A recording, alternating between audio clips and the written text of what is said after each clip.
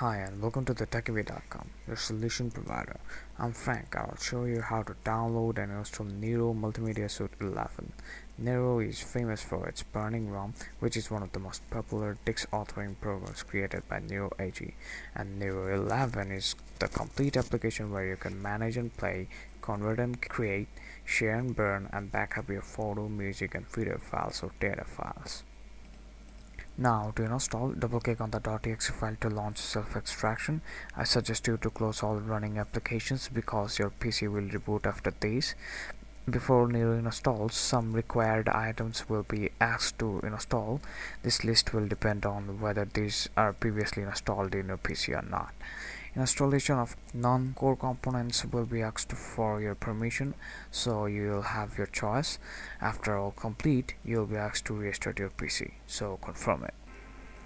After the restart, you'll be asked to confirm your serial number. I'm set with the serial number with my download automatically. Now click next to proceed. Now click here to check I accept in the license agreement. If you agree, then click next. You can choose your options here. You can click to uncheck this box for no desktop shortcuts. Same for this if you don't want your default media file opener to be Nero.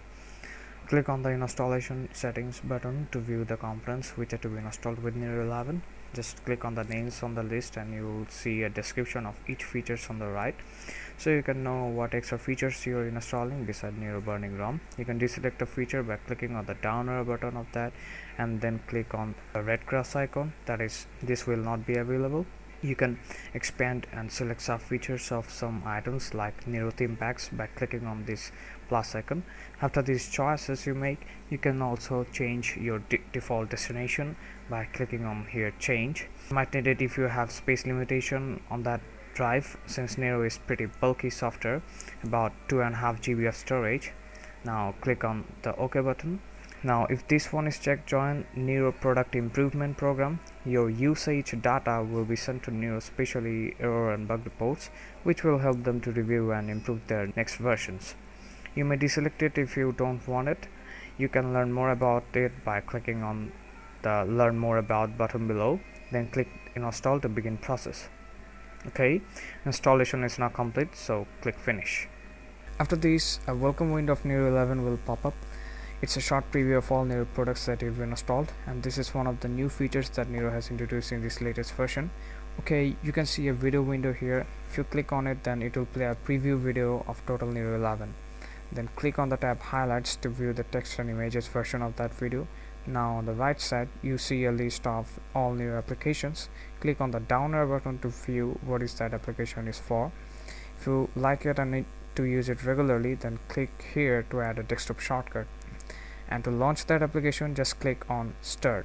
Two extra pop-ups will appear, one asking you to buy and register if you haven't. Second one is highlighting a short tour of the major things you can do with that application.